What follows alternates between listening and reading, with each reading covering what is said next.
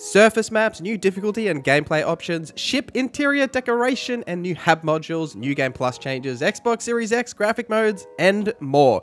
Plus, there is some major teasers for the future of Starfield and the DLC. It's a good day to be Starborn. Let's go!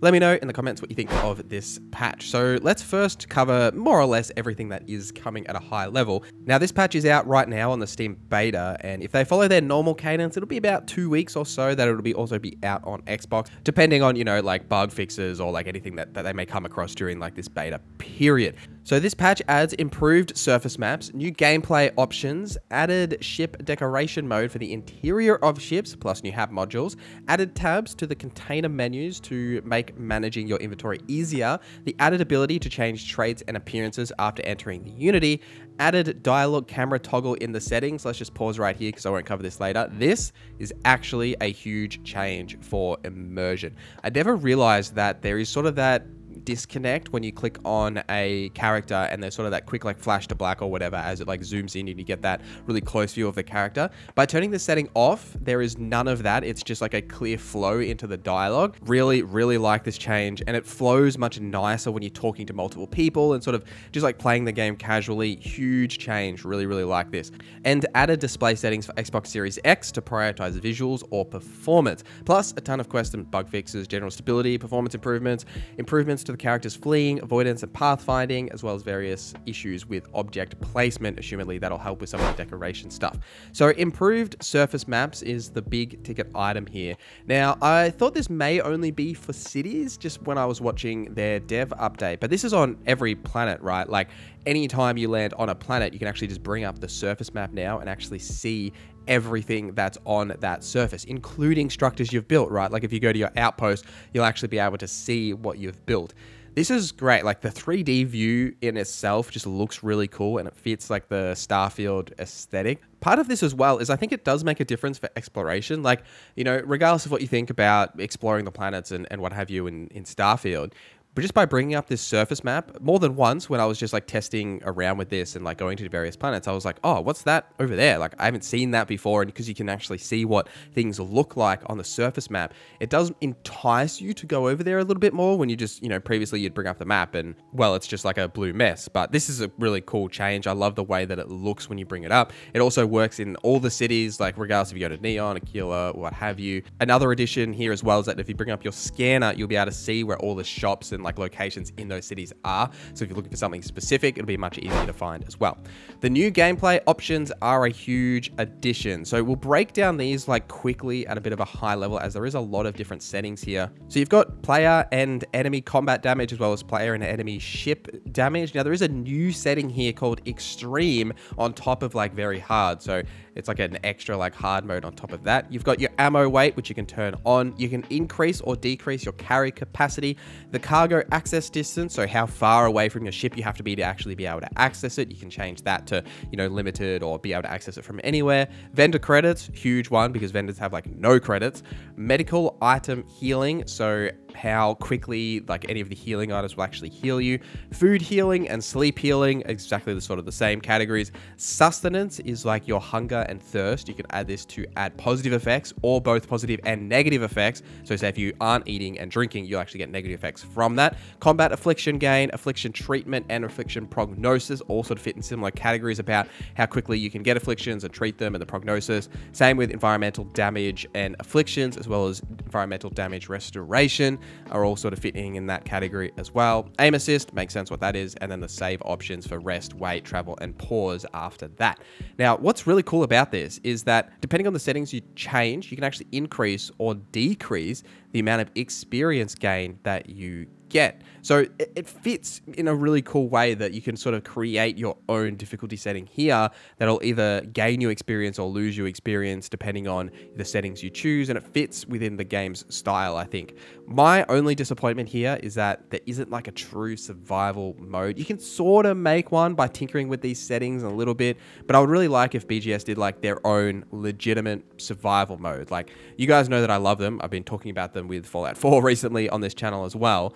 I would love if they had their own actual survival mode here. The one thing that is missing is like the need to actually sleep. Now it is a little different in Starfield because, like, you know, if you're exploring on random planets, you're not going to come across beds as much as you would in, say, Skyrim or Fallout or what have you to actually be able to sleep. But I mean, you've got your ship there anyway. You can always just return to the ship if you need to sleep, right? So I think that that's a bit of a downside, that that option isn't there. It would be nice if it was, and hopefully they do actually make their own full survival mode. Ship decoration is another good quality of life addition that just makes total sense, and it was a little weird why it wasn't there initially. So essentially here you can bring up your scanner now and go straight into the decorate mode to be able to decorate in your ship. And there are new empty hab modules that you can add to your ship, which still give you like their standard benefits. So, you know, passenger size, etc. They're just actually empty, so you can customize them yourself.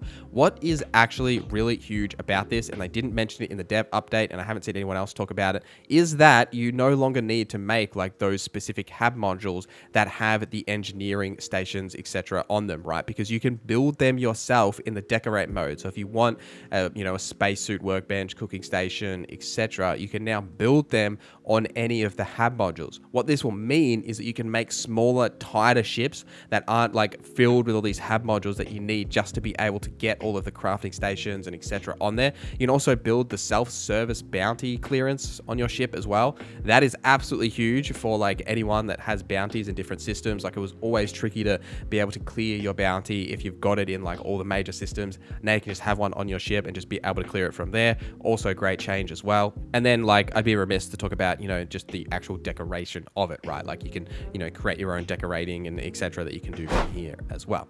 The New Game Plus changes we'll touch on briefly, as I don't want to spoil anything here. When you start a New Game Plus now, you can change your traits as well as your appearance. There's a good option so you can keep your levels and skills and like everything, and then sort of be able to get a bit of a refresh when you go into New Game Plus, because it is a little bit disappointing that you're essentially just doing the same thing again, and now you can change your traits to feel a little bit different for any of the different runs that you go into. The Xbox Series X new graphical modes. Now, obviously, I can't really test these in the Steam beta patch because it's, you know, it's not an Xbox, but just to quickly cover this, you've got the frame rate target, so you can now choose between 30, 40, and 60 or an uncapped frame rate on VRR displays. Now, if you don't have a VRR display, you will still be able to select from 30 to 60. Screen tearing may occur at times when selecting 60 on a non-VRR display. And then the separate setting is prioritized, so you can choose between visuals or performance. Now, obviously, performance will try and target 60 frames per second, and you can then use that or use prioritized visuals to target the higher resolution while maintaining the full special effects of lighting and crowds, etc.